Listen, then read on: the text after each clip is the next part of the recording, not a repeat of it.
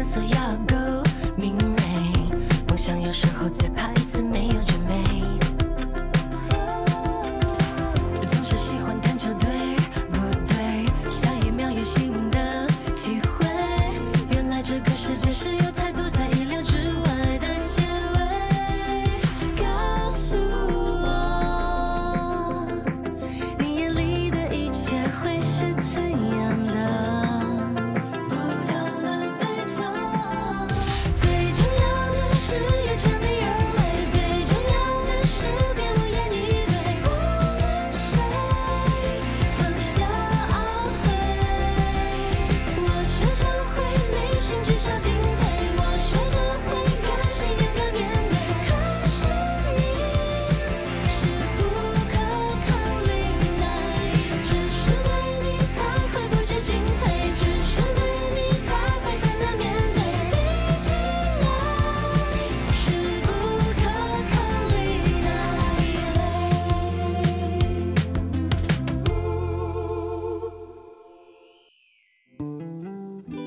钱恒，你是不是也觉得以我的天赋，永远超过不了你？记得那时候追钱恒的女生非常的多，但只有你是可以跟钱恒讨论案情的。那时候还信誓旦旦的跟我们讲，未来毕业了之后，我一定要成为全国最厉害的女律师，够了然后成为……现在再提以前那些事情，还有什么意义？有意义。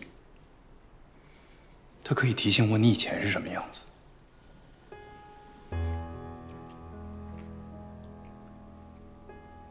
有时候一段好的感情是可以让人成长，但是有的时候一段糟糕的爱情也是可以让人止步不前的。依然，你还这么年轻，你未来还有很长的路要走，为什么要让自己陷在一段错误的感情里边，就这么走向歧途呢？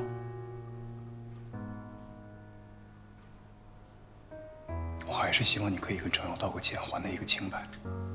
我也会跟强恒说，不要让他追究这件事情。这件事情给你造成的负面影响，我也会想尽办法降低到最少。我本来以为你不会轻易放过我的。程瑶在我心里就像一个妹妹，她被冤枉，受了委屈，我是很生气。但是我也没有忘记，你以前也是我的学妹，你跟我们一样，对法律有着追求，有着抱负，有着理想。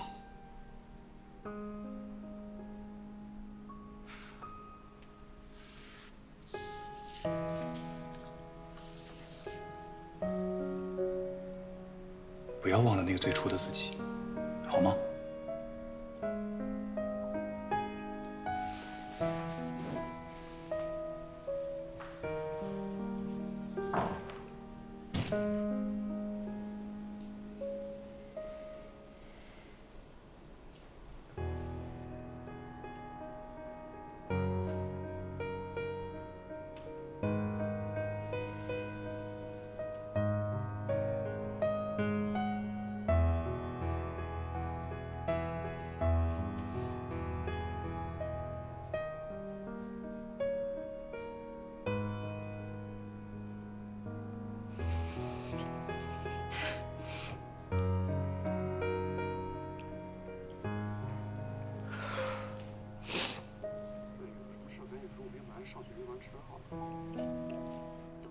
我是真不知道，我放梁毅然这一马，这事儿处理的对不对？我觉得你做的挺对的。真的啊？嗯。毁掉一个人很容易，但是让这个人回头还是挺难的。我不是很了解钱恒，但我觉得钱恒的眼里只有输赢，但是你的眼里却能看到很多美好的事物。所以有些事情钱恒做不到，但是你能做到。你这是在夸我比钱恒强啊？难道你没发现吗？钱恒他其实离不开你的。你这个人为人宽容，处事周全，这些都是非常难能可贵的品质。你们两个非常的互补，所以均衡离不开钱恒，更离不开你。那当然了，在均衡，我肯定是更重要一些的，对吧？就以老钱那性格，哼，我要是不在律所，哎呀，不一定成什么样。要不是吴律拦着，照钱律的脾气，梁依然不知道要被怎么处理。也不知道吴律为什么替他说情，像这种人啊，越早离开圈子，对大家都好。瑶瑶，你也不用太难过。现在这件事情呢，除了均衡，在整个律师圈子都传得沸沸扬扬的，大家都站你。我知道了，谭姐，挂了啊。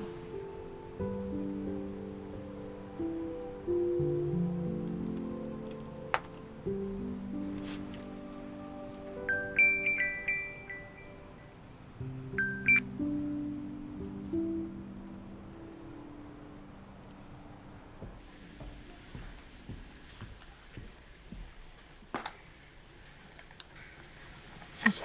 客气。两位请慢用。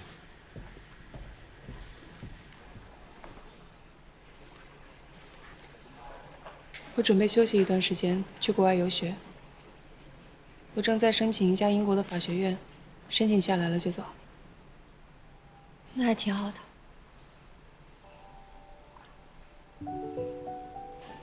其实我很羡慕你，甚至是嫉妒。其实你刚来均衡的时候，我就感觉到你对我有敌意了。谁说后来我一直激励我自己，希望有一天可以成为像你一样被人信赖的律师。看来我从一开始就走了一条弯路。我终于知道钱恒为什么会喜欢你了。你很有生命力。我只是比较乐观而已。你应该知道，钱恒是那种永远都不会走进婚姻的人吧？所以你跟他在一起，你一定要做好心理准备。我现在也没有结婚的打算。不过也说不好，也许这是他遇见你之前的想法吧。毕竟他为了你改变了这么多。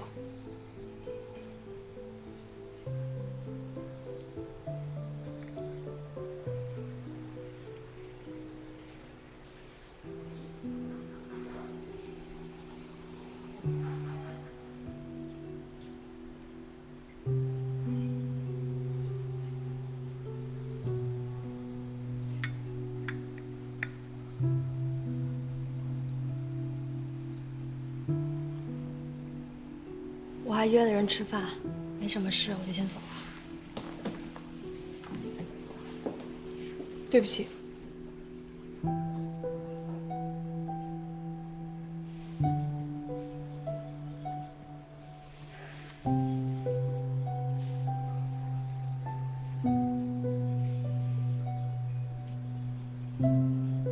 一路顺风。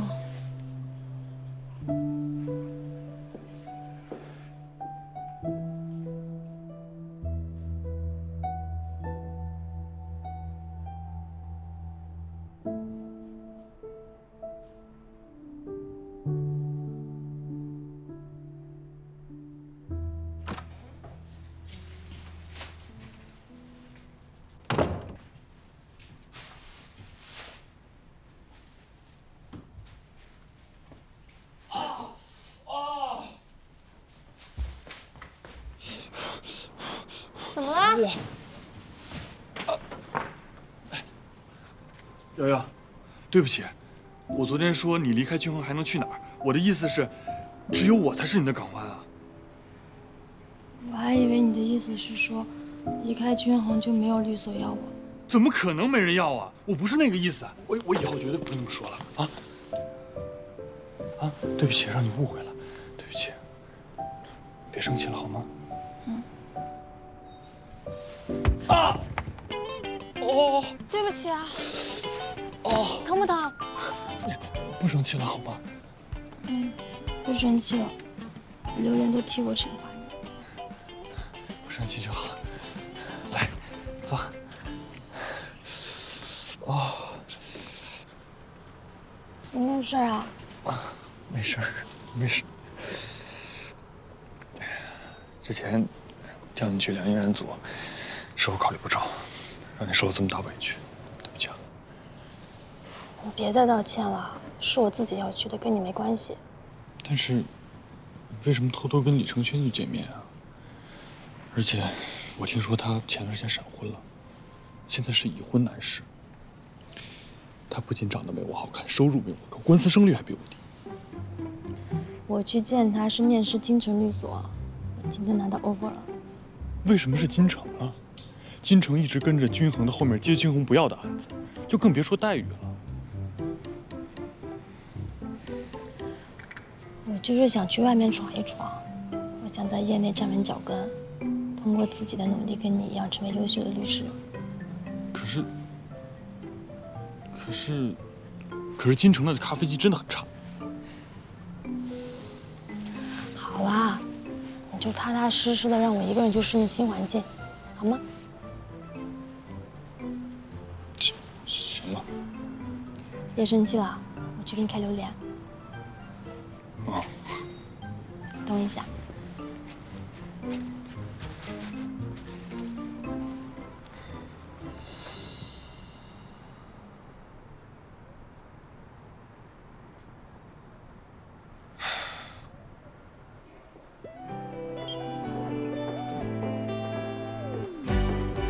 听过太多爱不爱，你是例外，教会我明白要如何的爱，你就是我唯一的偏爱，让我心甘情愿被打败。当世界被打开，理想在现实之外，我在抗拒还是无奈。我看到你的心，表面坚硬外壳。不过是伪装脆弱，情绪都好奇怪，不受控的视线，好像习惯对你的依赖，心跳都好奇怪，或莫名的期待，寻找你的方向移不开。听过太多爱不爱，你是例外，教会我明白要如何的。录制要迟到了。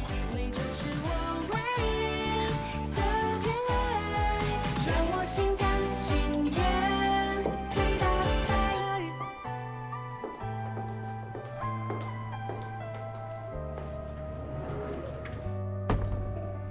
婚后和婚前，咱们还得再调查一下，因为不能他说什么就是什么，对吧？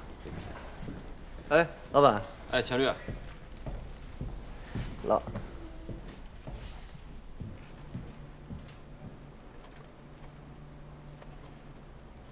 是穿搭的原因吗？怎么感觉钱律的背影格外萧瑟？走出了一种门可罗雀的感觉。嫌你有文化呀？以老板的性格，我觉得很有可能过几天我们就把楼底下金城收购了。律所不能收购，只能合并。显然你懂法律啊。这是重点吗？重点是现在成瑶不回来，要跳槽到金城。你们猜今天你们两个谁会抽中这个豪华挨骂套餐呢？挨骂的话，能不能轮班呢？哎呀，不会了。我觉得老板现在应该忙着接成瑶下班吧。哦，那你要好好感谢成瑶喽。哦，应该不会被骂。来，大家停一下，介绍一下，成瑶律师从今天开始就是我们金城的一份子了，大家欢迎。继续忙吧。瑶瑶，没想到我跳过来没几天你就来了，欢迎你。谢谢学长，谢谢老板，我会努力的。不客气，咱一会儿一起下楼吃个饭，庆祝成瑶来到金城。好啊。成瑶，我听说你前老板钱恒有剧毒是吗？我也听说了，听说是律圈毒瘤。在他手底下的女员工都待不满3个月。成瑶，你是因为这个才离职的吗？对呀，快给我们说说。我当然不是啦，这个是之前不适应钱和严格要求的员工开的玩笑。至于剧毒，就见仁见智了。不是还好好的吗？那他是不是特别不好相处，就是超级难伺候的那种？还好吧。钱律师这个人工作风格本来就是公事公办嘛，有的时候难免会显得不近人情一些。不过跟着他可以学习到非常多知识，对我而言还是很有帮助的，我很感激他。所以我更应该感谢钱恒，培养出成瑶这么优秀的律师。有了你和顾北青的加入，我们金城崛起有望。来，干杯！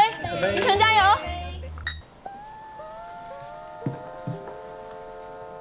你们这师兄妹啊，真是郎才女貌。你们来了金城，我们金城的颜值都登了一个台阶。更可贵的是，你们在差不多的时间不约而同的来到了金城，这是天大的缘分啊！是。程瑶，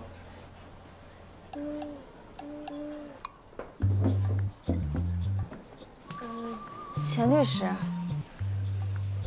你怎么在这儿啊？啊？我有几个案子想跟你聊一下。我已经辞职了，那个工作也交接完成了。钱恒，那个虽然程律师已经离职了，但大家都在一个圈子，还是应该多互助、多帮忙。哎，正巧遇见，不如我们一块儿吃？不用了吧？不好意思，让一下。谢谢，是馊水不好吃。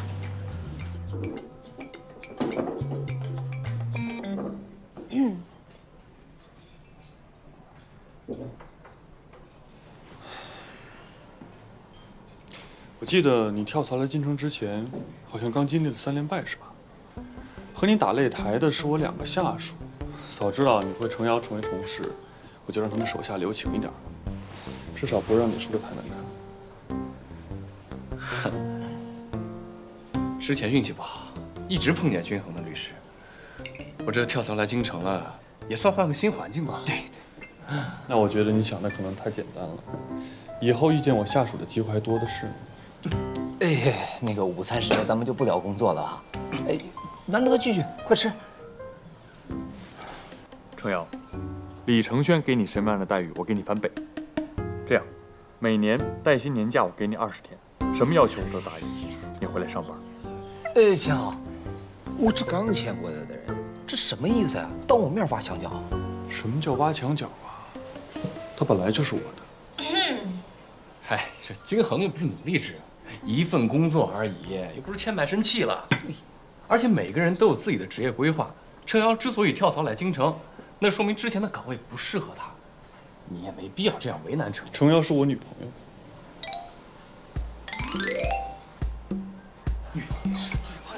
我刚刚是不是说他有剧毒来着？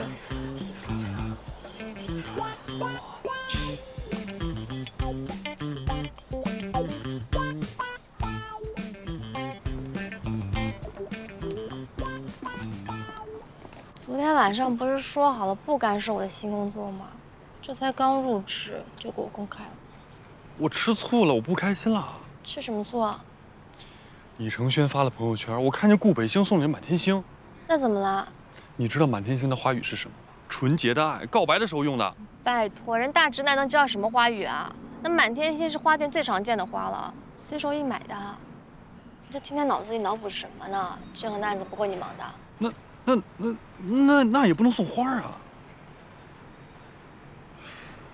你不在，我大半个脑容量都被你占去了。当然了，就算剩另外一半，那我的工作效率也比别人多好几倍。好啦，我跟顾北青就是普通的同事跟校友的关系，别胡思乱想了，好不好？哦。那我以后尽量中午出来陪你吃午饭，好吗？不行，要每一天中午。每天啊？嗯。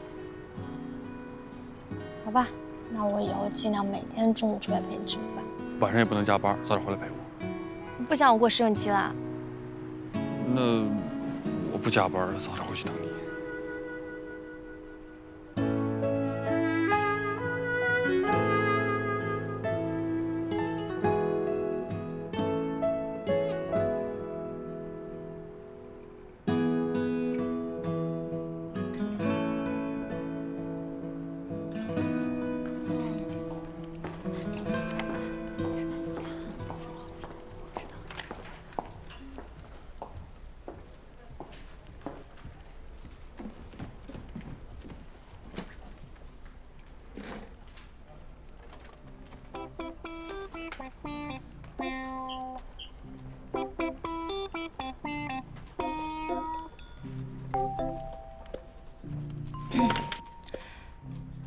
有解释一下，我确实是钱恒的女朋友，但这不影响我的工作。希望大家也可以用对待普通同事的方式来对待我就好。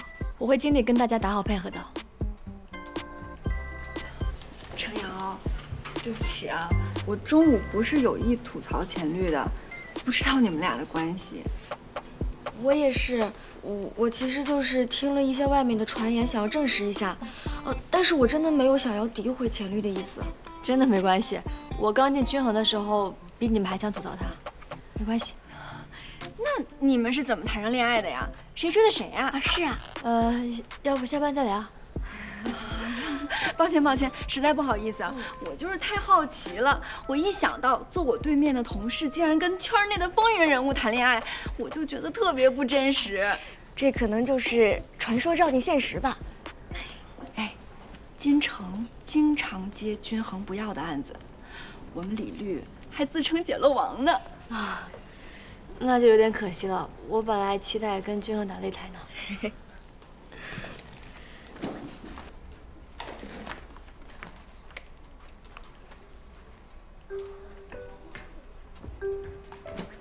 学长，你怎么了？学长，啊？你怎么了？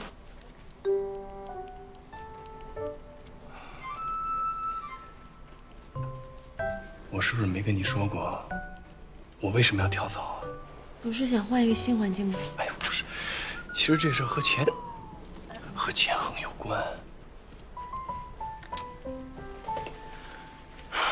你不知道我这段时间因为他过得有多倒霉。前段时间徐军白徐梦的案子，那是我升合伙人的关键时期。只要能胜诉，我肯定就能升了。结果怎么样你也知道吧？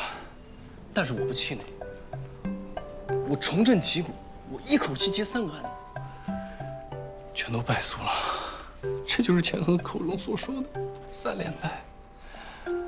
所以我跳槽，就是为了摆脱钱恒的魔咒吗？学长，你别太焦虑了，这应该都只是巧合而已。哎呦，哎，怎么了？不是，我现在一看到你脸，我就看你头顶金光闪闪俩字儿，钱恒。哎呦，我以为我离开之前律所以后再也不用见到他了，谁知道我身边坐的是钱恒最重要的元素啊！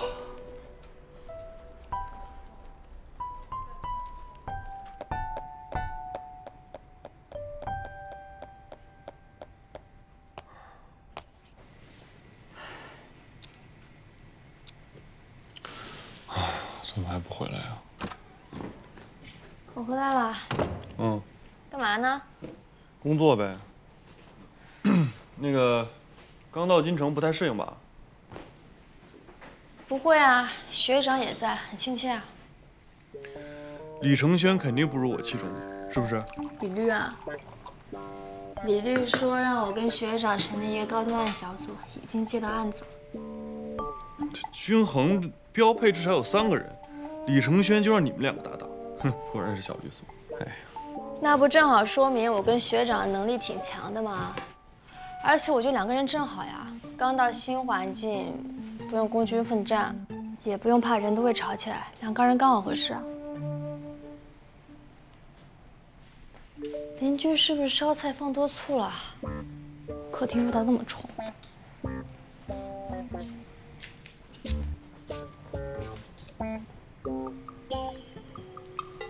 顾北青有什么好的？你是不是也这么觉得？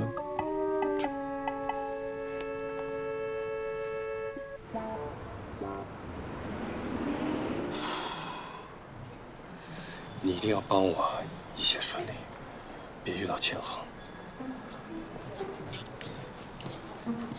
正常人通过这扇大门只需要2秒钟，而你足足滞留了1分钟，是正常人的30倍。顾北青，我完全可以控告你占用公共资源。如果盲目信教能解决个人问题的话，那要我们律师来做什么？顾北青，注意你的身份好吗？宪法第36条规定，公民有信仰自由。学长是一名律师，更是一名公民，对吧？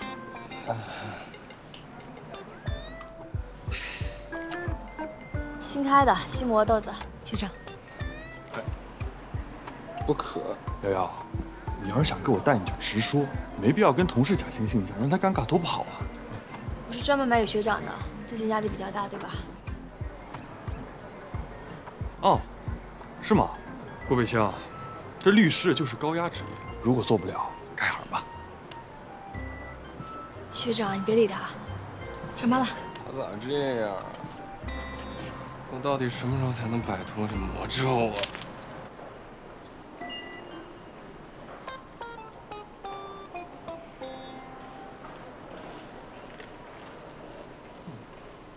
这咖啡味道确实不错，我要投资这家店。就算你投资了整个大楼，也还是要跟我们坐电梯。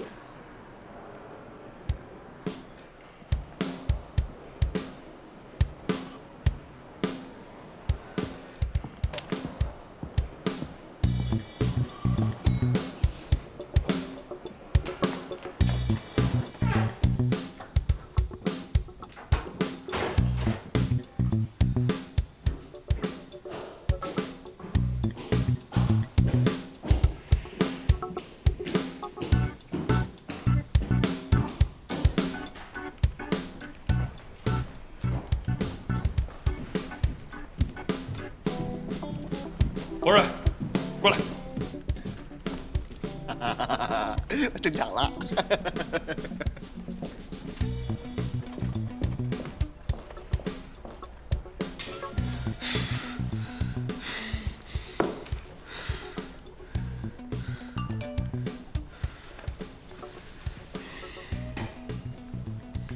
上班时间就不要为难我的同事啦，下班之后我就是你的专属。早上的咖啡就是买给你的，我知道是你喜欢的味道。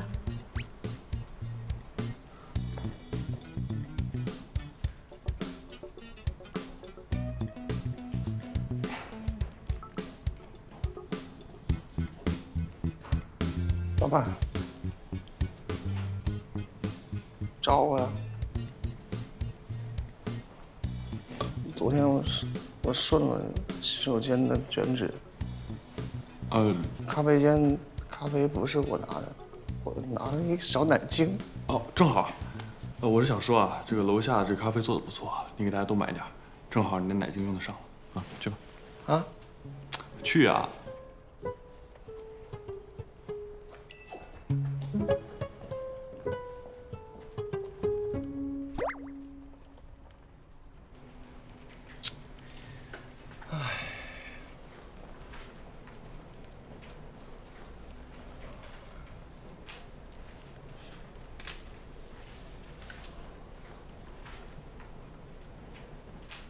学长，其实钱恒没有那么可怕的，咱们迟早有一天能打败他。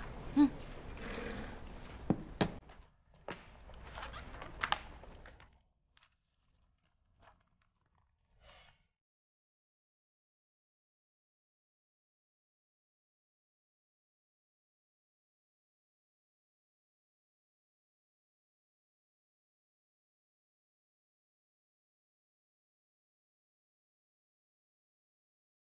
陈律师，我想撤销委托，没必要再对他进行出规取证了。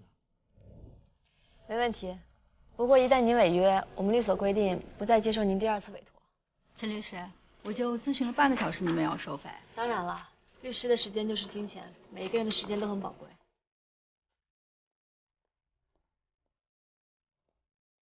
考评表出来了，您看。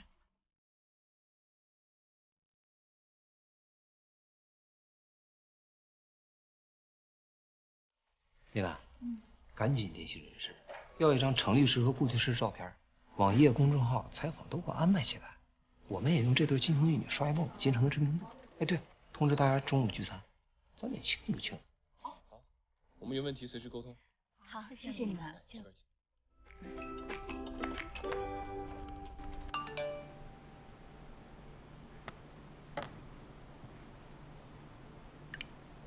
钱律，我收到消息，京城中午要在楼下办庆功宴，给程瑶跟顾北青凑 CP。看在你帮程瑶对付过梁依然的份上，这个情报免费送你。至于要怎么办，你自己想吧。什么是凑 CP？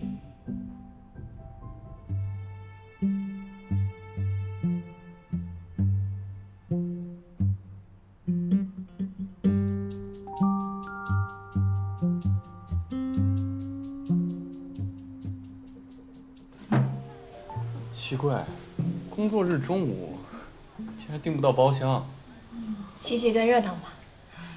没关系，来，让我们共同举杯庆祝成瑶顾北青加入京城的第1个月就破了京城单月创收纪录，让我们一起沾沾喜气，干杯！庆祝！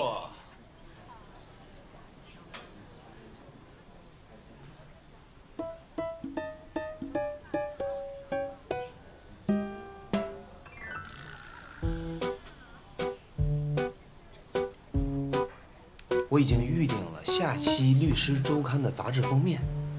成瑶、顾北青，下周你们腾个空去拍个封面照。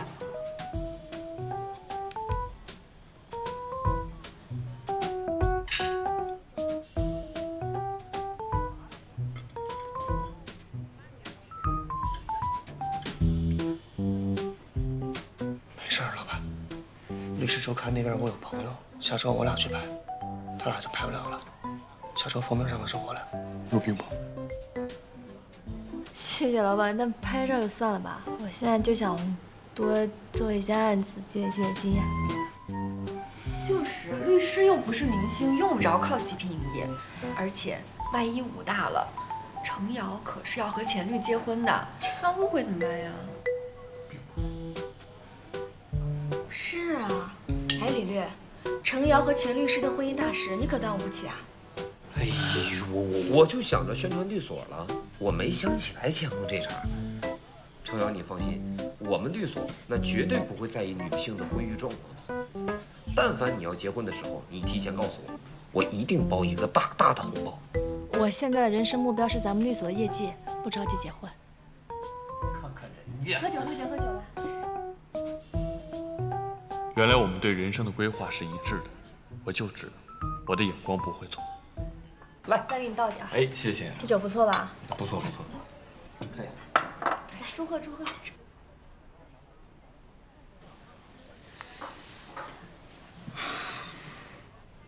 老板，我给你们倒点茶，降降火啊。啊，没事，你们先吃，这顿算我的。鲍瑞，一会儿回去给所有人买奶茶，我买单。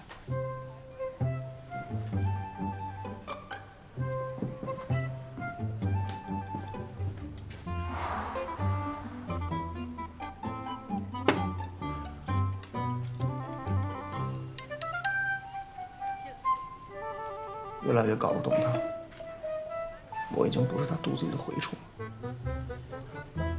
赶紧吃饭，我都快饿死了。没胃口。算了，人是铁，饭是钢。啊，这真挺好吃。但这有点凉了，我冻死了。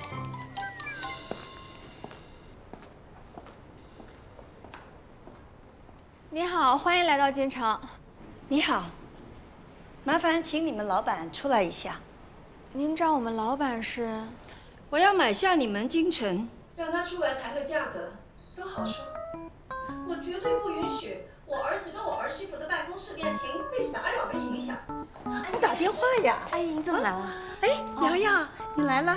不好意思啊，打扰你喝酒了。我认真的，打电话呀。你怎么来了？哎呀，瑶瑶，你怎么突然跳槽，我都不知道呀？是不是钱恒欺负你？你要告诉我，我帮你收拾他。没有，真的没有吗？真的没有。那你为什么要走啊？据理产生美。据理产生美。啊，我懂。浪漫，有情趣，你们年轻人就会玩这个。瑶瑶，你看，阿姨特意给你煲了个汤，你把它喝了吧。谢谢阿姨。来，我给你打开啊。啊，我自己来吧。没事。哎呀，你看香吧？药味还挺重的。什么汤啊？啊，这是专门为你定制的十全大补女款汤。等你将来跟钱恒结婚之后，什么时候想要怀上，就很快怀上。会不会太早了？啊，早吗？对，你们年轻人都不希望这么早被孩子束缚着。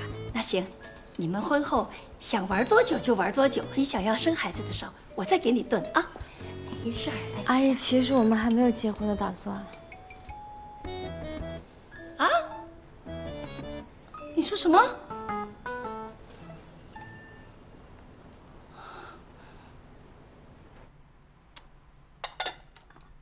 干什么？爸，程瑶特别喜欢吃这个，她今天加班，我得给她准备夜宵啊。你妈也很喜欢吃大虾，你要讨好你女朋友，自己买去啊！你别抢你妈的菜。不是我，你妈已经给她送汤去了，你知道吗？什么汤？哎呦，什么汤都没有用了。老婆，我一看到你这样走路，我就知道有不好的事儿发生。怎么了？闭嘴！瑶瑶说，她根本没有想过要结婚。儿子，你知道这事儿不？你就没有好好劝劝她呀？我知道啊，我们想法很一致的。难道你跟瑶瑶之间不认真的？我们当然是认真的，我们很相爱的，但是不需要婚姻来证明吧？我是一个资深的家事律师，我最清楚婚姻关系中的这个利益纠葛，它非但不保护爱情，反而让原本纯粹的感情中滋生出矛盾和算计，从而走向灭亡。所以我和程瑶啊都不会，也不愿意这样的事情发生啊，你别操心。那这些话，你都跟她说过了？不用啊，我跟他的默契不需要语言，我特别欣赏他这一点，与我特别合拍。哎呀，老钱，我不行了，我要晕了。老钱，你死人呢，没有点反应？我跟这老程头都打赌了，成亲之后比一比孙子或者是孙女跟谁更亲，如果谁输了，就把全部身家都输给对方。本来我都已经想好了怎么赢他了，没想到。你有没有搞错呀？你把全部家当都赌上，我同意了吗？我，老婆，我没把你赌上就不错了。对不起，哎呀，老婆。我是干什么？我作孽呀！我。对不起，老婆，你吃虾啊？你才瞎呢！干什么？哎。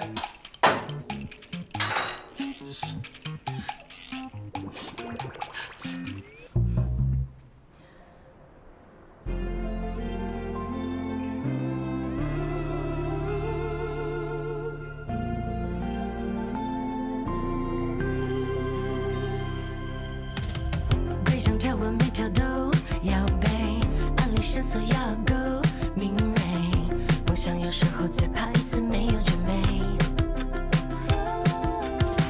总是喜欢谈球对不对，下一秒有新的体会，原来这个世界是有太多在意料之外的结尾，告诉我你眼里的一切会是怎样的，不讨论对错，最重要的是有全力而为，最重要的是别无言以对，无论谁放下懊悔，我学着会理性至少进退，我学着会开心勇敢面对，可是你是不可抗力那一类。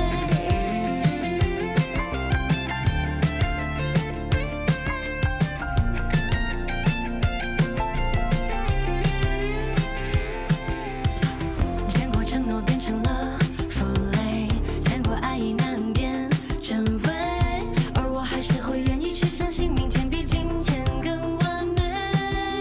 告诉我，你心里对我的判定是什么？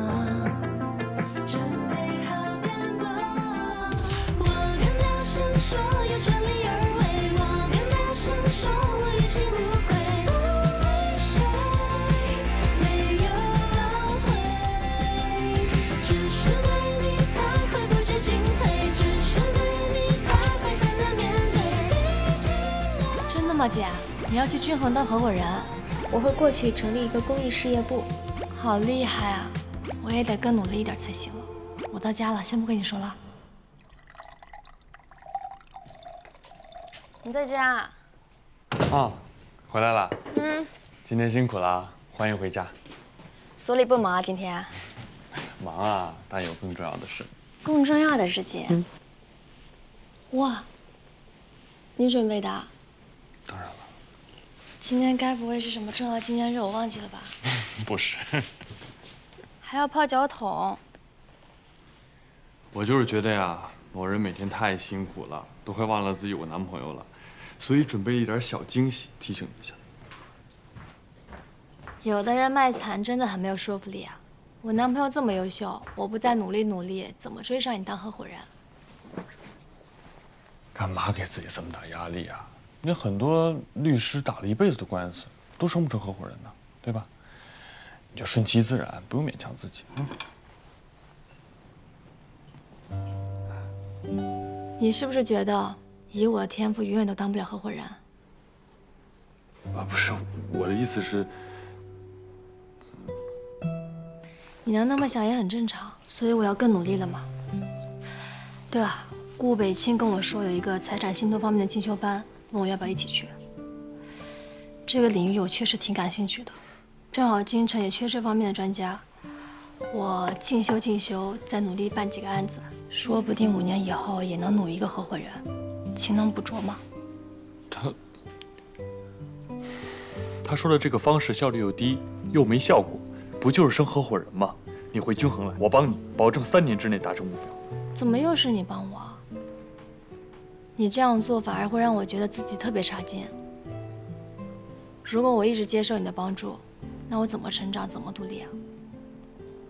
你是我女朋友嘛，我帮你是应该的呀。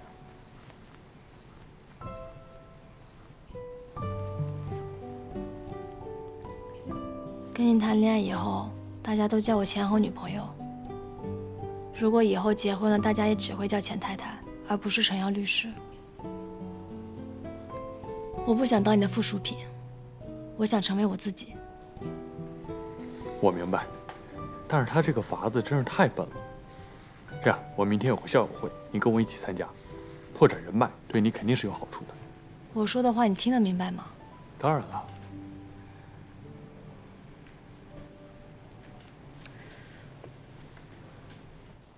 算了，校友会我就不去了，早点休息吧。不是，你怎么生气了？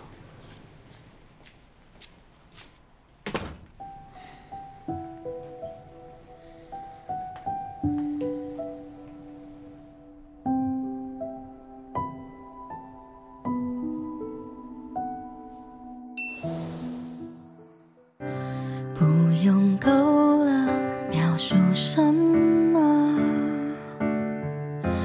我用肌肤量滚它，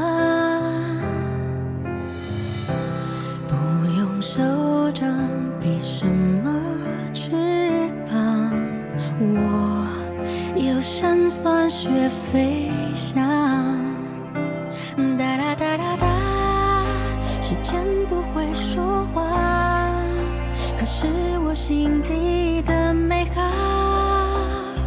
想和你抵达，哒哒哒哒哒，随命运来甩打，让永恒来回答。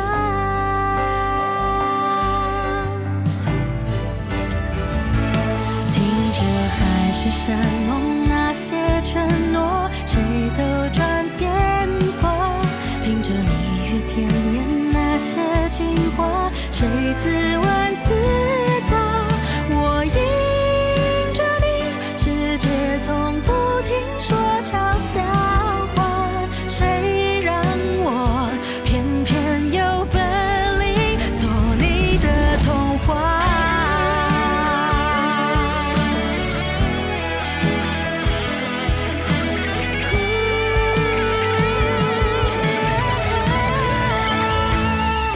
任凭海誓山盟那些承诺，谁都转变过，任凭蜜语甜言那些情话，谁自问自答，我走向你，任世界不停说玩笑话，算什么我就说爱你呀，或许无条件的相信野草奇迹会开花，或许勇敢腾起那